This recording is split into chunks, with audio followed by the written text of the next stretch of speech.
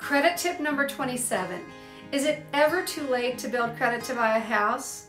Absolutely not.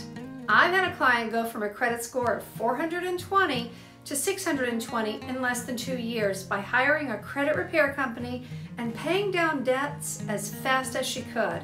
Recently, a friend reached out to me wondering if he should just give up his dream of ever owning a home because he had so many credit challenges.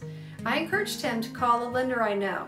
This lender pulled his credit and gave him suggestions on what he could do to increase his credit.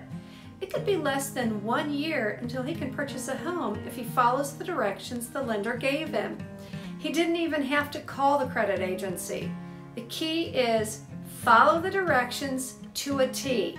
If they say pay your credit card down to $10, do it.